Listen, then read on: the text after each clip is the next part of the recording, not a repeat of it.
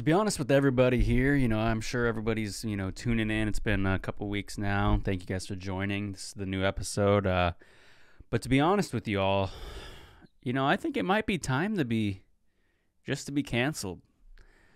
It's kind of like taking a day off nowadays. I feel like, getting canceled used to be and has been a bad thing for a lot of people. People have lost opportunities, people have lost money, people have, lost their way of living. And, I'm almost at this point looking at getting canceled as like, hey, that's a vacation. Because I've seen some people get canceled for really bad things, and I'm sure everybody else has. So, you can close your eyes, think about someone who's been canceled, and what are they doing now? Chances are they're still living pretty good, and they have less work to do. And I'm not trying to say like, oh, I'm tired of this, but it's like, man, I feel like at the age I hit 27 this year. I think I hit 27 this year.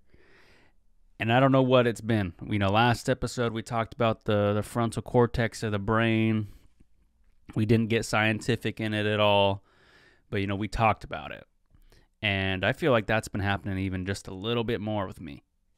And I don't know what it is. I don't know if it's the hair growing out and I'm like holding more stuff. Because, in native country, a lot of people like to say, oh, you have long hair, you're holding a lot with you. That's why when you cut it and a certain amount of inches represents a certain amount of years of things that you've been holding. This is what I've been hearing, of culminating of tribes that I've been to. Not a certain one or the one I'm from in particular, but that one.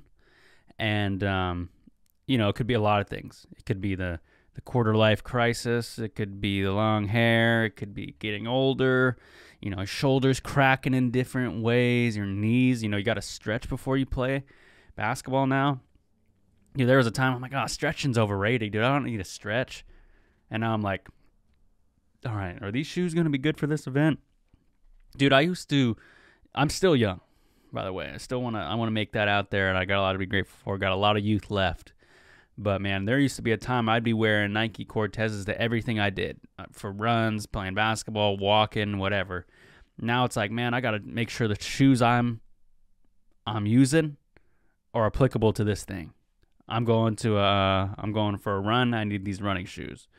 I'm walking into the trash can. I need my Crocs. I'm trying to look nice. I'll put on the Adidas flat top ones or whatever they are. And, I've also kind of gotten to the point now with shoes. I used to be a real flashy guy with shoes. I used to be like, I got to make sure my shoe game's on point. Now I'm kind of like, hey, what's comfortable? What's comfortable and what's going to go with a lot of my outfits. Because I used to have like pairs of shoes that would go with like one or two outfits. Now it's like, all right, if I'm going to get those shoes, how many outfits can I wear that are going to look good and presentable, to the people? But yeah, I got a lot on the list today, a lot of stuff I want to talk to you guys about. Real excited about it, real excited to be here. Thank you guys so much for being here. We're going to actually cue up the intro. It's actually getting a little bit nicer out, so we might change up the vibe here. We were with the grunge a little bit this past couple episodes, but I think we're going to revert back to the, just some chill vibes right now. It's a window down type music time, It's time to open that sunroof, let the windows down maybe a quarter. We're not all the way windows down yet, but we're getting there. And let's get right into this.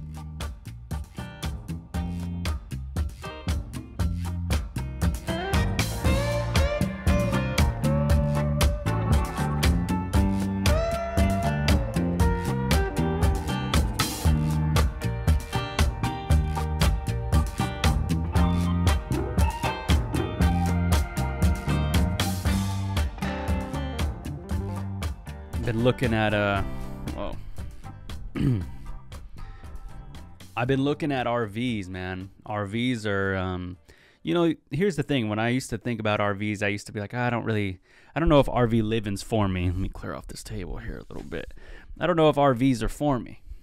I used to have this stigma against RVs, and I used to love them. My grandpa actually has a couple RVs, and we would always go in the RVs and hang out. As kids, we'd get to go in there, and he'd be like, all right, you guys can stay the night in there. But if you guys got to come inside, you guys can go to the bathroom and go back out there. He was real, all about us having independence. And same with my mom and other cousins too.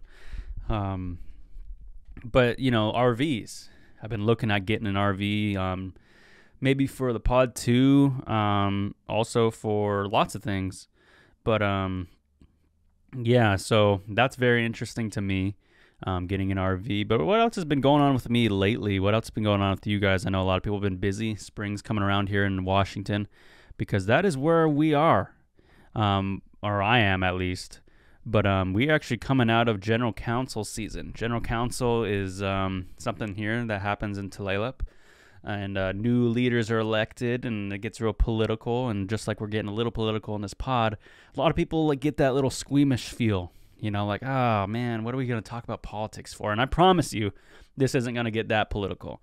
It's going to make some observations. And before I go out and say anything, I want to say congrats to people who did win and the people who ran. Good for you guys. And I know people may listen to just the little bits and pieces of this, but if they like to actually see what I want to hear, they would listen to the full thing. But yeah, General Council came about, and you know what? I'll be honest with you guys. I went in and I left. And that is, some people asking, what does that mean? I'm not from Tulalip. What does that mean? So General Council, there's motions that are passed and, membership, and they say, oh, this is what we should do. These are people, they're, trying to better the tribe in some way. Whether that would be for the tribe's gain, family gain, financial gain, opportunity gain, like lots of things that could happen. And me, I don't know what I had going. I think it was me and my grandpa. We showed up, we voted, and we left. And there was something, there's this guilt that we have and we put on each other for who isn't at the most events of your own tribe. And I feel like this is something that needs to be talked about because you can't make every event, and you're not going to make every event. And if you do, good, hands up to you, but where does that come from? It's kind of like, okay, to be the most involved, you have to go to everything. I've actually heard this, and I may get canceled for this, and you know what? Like I said in the beginning, maybe it's time, but I've heard this a lot, and I just don't know if I agree with it, and that could be because I'm young. And you please take this the right way. But I've heard that people say, hey, if you want to get in a leadership position, you have to go to all the funerals in the community. And may I say that part of that I think is correct. I think showing up for the community, if you know the people affected and you know the family and you show up, that is amazing. Hands up to you and happy for you. But say you didn't know everybody and you're just going to go to because you want to be in the community. I don't think using somebody's funeral as a way of personal gain, I just don't know if that sounds good to me. And I feel like I've seen this on Facebook. I don't remember who was talking about it, but I do kind of agree with that point. And, I may have ancestors rolling in the grave for saying that, but I might have them rolling in the grave for me going to a university. Them rolling in a grave for other things too, sometimes I get cold when it's not really that cold, and they were out there canoeing in fucking 25-degree weather. There's bits and pieces, and take what you want, but General Council was a thing, and I feel like when I went there, everybody has this like you're one away and bingo feeling to one another. Animosity is one of my favorite words they use in that situation. And how people can get the bug, people can get the sickness, they could break a leg, they could go through a mental breakdown. I feel like going to those things sometimes, not saying necessarily this year, can trigger that for a lot of people. And that's probably why a lot of people don't go. Like, I'm not trying to be around that. There's some truth in that. Being around people who you want to be around, being around good environment. I'm not saying it's not a good environment, but it was definitely something. I was like, I'm good, And shout out to everybody who was there, because those are the people who were really showing up, And until maybe I'm ready to sit there the full time, I don't know. Maybe my opinion is invalid, but I'm able to sit here and talk to you about it because that's my opinion. And I don't have the best opinion, that's for damn sure. I'm just a young guy with a mic, and I don't want anyone to confuse what I'm saying as the truth, because it's just the opinion. You go into a room with 100 people, 100 people can probably most likely have different opinions, especially on something like that. And people will say, oh, I think it was good. I wasn't a fan. Oh, my family didn't win. My family did win. You're going to ask, there's going to be some differences. So obviously, if you're listening to DJP, Dom Joseph Podcast, don't you think it's going to sound a little bit opinionated? Maybe. Anyway, so before we bore you guys with more politic talk, I used to think a lot of things as a kid. I used to. I would kind of think about things that were going to be a big deal when I was a kid. I talked with my buddy Rob, shout out to him. Earwigs back then, man, those used to be the biggest worry about as a kid. Okay, as long as I maybe do my homework, I eat my dinner and eat my vegetables, and no earwigs get in my ear, I'm good. That was really all I had to worry about as a kid. Now you get older, you're worrying about other stuff. But you know what else I used to think was a really big deal as a young kid was getting stitches. Thankfully, I still have never had stitches. But, I used to think, oh, man, he's getting stitches was the worst thing. And, I got to say, like this funny story comes to mind. I may have told this story a while ago. I was in 4th grade, and we went on this camp, the camp retreat they bring you in 4th grade. I don't know if your school did it. If they didn't, I'm sorry. But my cousin, he slipped and he cut his leg, and he had to get either stitches or they glued it together. And I remember even back then, I was like, oh, they can glue it now. Hey, we're good. And there's like dissolvable stitches now. And there's just like, there's even this like new technology I saw that there's like, you could just basically pull your skin together. It's like, obviously probably like minor cuts, but if you're in a pinch, maybe it would work. And I've been watching a lot of Grey's Anatomy, so maybe I'm in that doctor mode. And sorry, excuse me. The thing is about that is when I watch shows, man, I think about like what it would be like to be that person. Could I do that thing? And doctors is one of those things I think I'm okay with saying, I don't know if I could do that. And I mean, I'm sure if I put my mind to it and devoted, 8 years of my life to do it, yeah, maybe. But there's some parts of it where I'm like, do I want to be in the hospital all the time? Nah, not really. And the things they see, man, it's hard to, I think I said this last time, man, but they get paid pretty well. But you know what? I almost feel like they should get paid more, man, because saving lives, dude. Just imagine just 50 years ago and, like appendix surgeries 50 years ago, they're cutting you open way bigger incisions than they are now. Now it's like robotic. They're like, oh, we just stick a tube through your stomach and then we weave and we grab it, we pull it out and vacuum it out and we're good. Yeah, you'll be out of the hospital in one day. You probably won't even have to be here. That's what happened to me. I got my appendix out. I didn't even have to stay in the hospital. I literally went there and they outpatiented me at home. Outpatient means like you get to go back home. I'm starting to learn the Grey's Anatomy lingo just a little bit.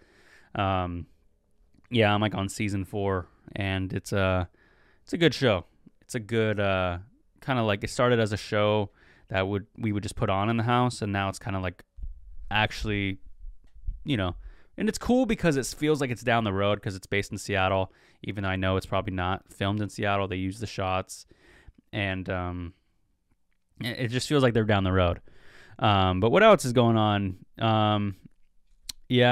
People have been going to conferences. A lot of people. This is kind of the conference time. I don't know if it's the biggest conference time of the year. And here's my thing, man. You've been to one conference. You may have seen them all.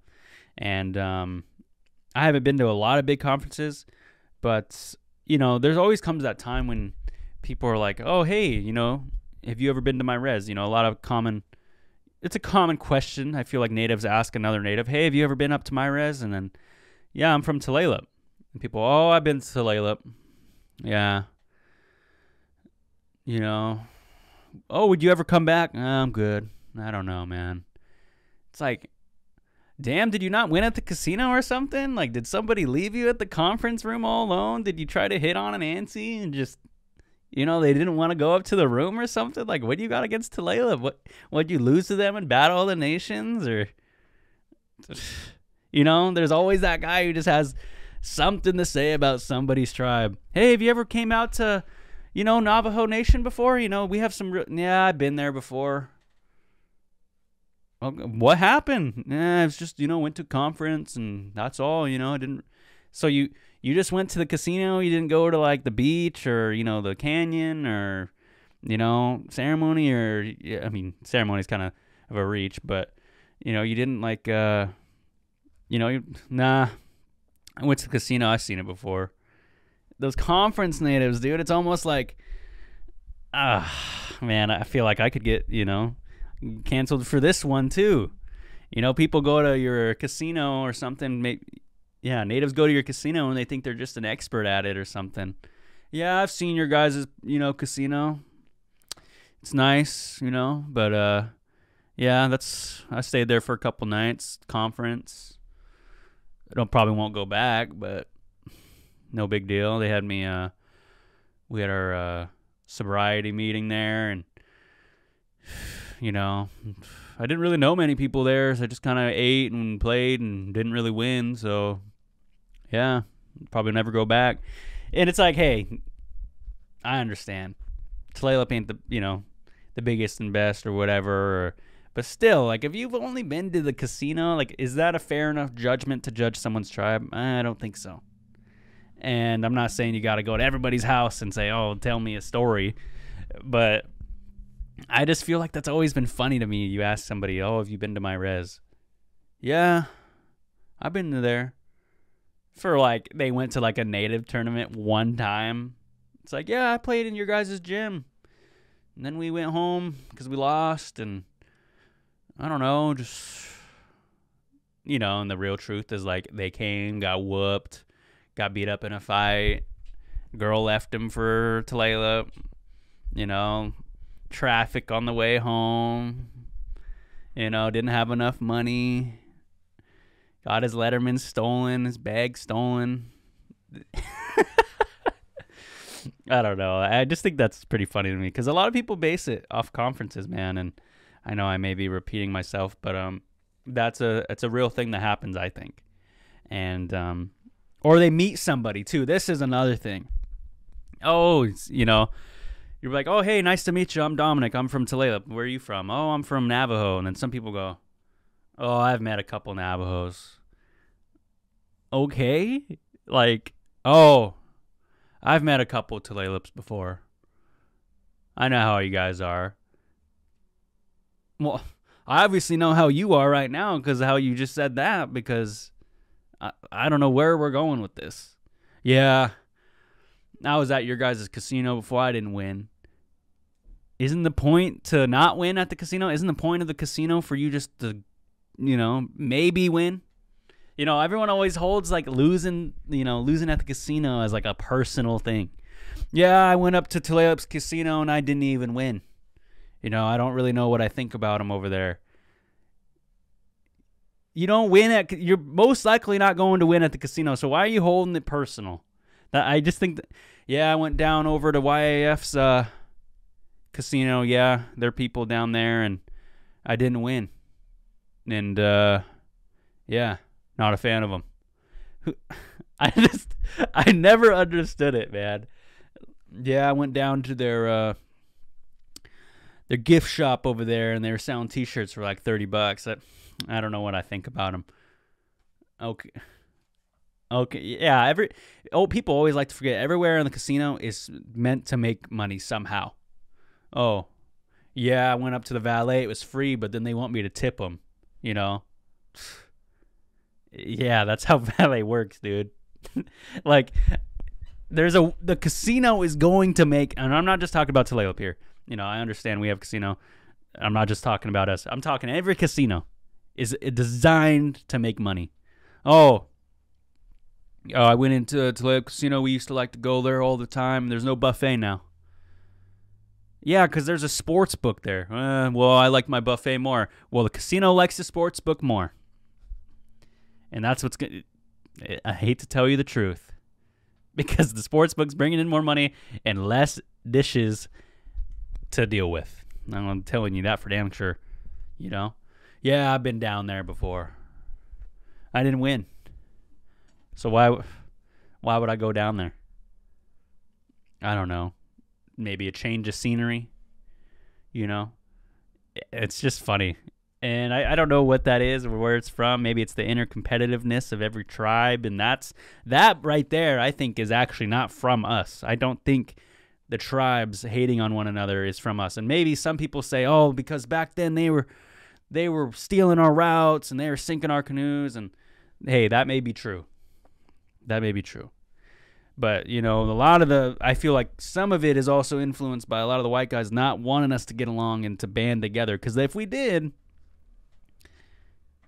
you know, that would be not so good for everybody else, because we would be thriving, I feel like. And, you know, this is a hypothetical dream of Dom here. Dom's I Have a Dream pod, or whatever it is, whatever you want to name it. But if you're still here with me, you know, we're still hanging in here for a couple more minutes. We got a couple more things we got to say. And I don't know what everybody else is up to, man. You know, I haven't asked you guys. Give me a call, 425-320-3641. Call into the hotline. Let me know how you're doing, man. Just like a wellness update. I know there's a lot of people out there who are having good days. And, you know, it's also important to check on the people who are having good days, too. I saw this one video of these two guys going to the soccer game. And the guy who was really happy and uppity was with his buddy. And his other buddy was kind of really reserved. And, you know, the happy guy ended up not, you know, living. It was like a, what do you call it? Suicide awareness commercial. And I think there's a lot of truth in that. And if you're having, you know, a tough time, it's good to ask for help. It actually takes a lot to ask and acknowledge that you need help. And if you are kind of deflecting and you're kind of like, oh, I'm having the best life ever and I'm doing this, and it's like, check on that guy too. Maybe they're actually having a good day, you know. But I would advise to reach out to them too, because who knows what they're going through. And that's, you know, that's something you never, I know it's cliche to say, but you never know what somebody's going on, you know. Somebody could lose their job, man, tomorrow. You know, you may not have a job tomorrow. I don't even like to say this. Your brain could do what it wants. You don't knock on wood on that. You know, if you're driving, find something to knock on. But, yeah, man, I've been trying to listen to some motivation stuff, and that really reached out to me. They said check on people who are doing good too. And so I guess I'm going to try to incorporate that a little bit. And what else been going on? Let's see. Oh, yeah, dude, this is something, you know, these are my last two things I'll leave with you guys. One of my buddies, actually, who was on the pod, I'll just say that for all that because I don't want to share their information. So if you want to kind of guess who it is, you can, but I'm not going to tell you. One of my buddies who was on the pod is getting married. Congratulations to him and his girlfriend, or fiancé, as I should say. It's getting to that point where we're proposing, people having kids. This is like the age where it's not like, you know, like when you were 19 or you're 21 and you're like, oh, they're getting married. Like, whoa, you know, like now it's like 27. It's like, oh, that makes sense. You know, oh, they're having a kid. Good for them, you know. And but the thing that always makes me laugh, and it will always make me laugh, is KitchenAids. KitchenAids are something that people mix with and they bake with. And I just feel like buying a KitchenAid is almost just like, I don't know, you got to have a lot of money to just walk in somewhere and get a KitchenAid. You know, I feel like the real way to get a KitchenAid, you know, just getting married. You know, you want a KitchenAid, just get married and put it on the registry. It'll pop up somehow. You know, so that's the hack of getting a KitchenAid. If you really want a KitchenAid, just get married, man. I mean, there's some truth in that, I think. And I'm not married. I'm not married yet, but I understand that probably is a way to get one.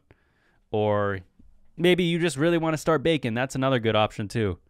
And my last point I'll leave you guys off with is, it's a funny one, I think, is sorry. You know when you sniff something really bad and you're always trying to make someone sniff it?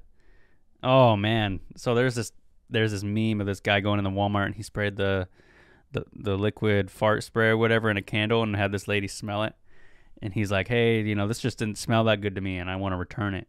And the lady was like, oh, this smells like, you know, like ass.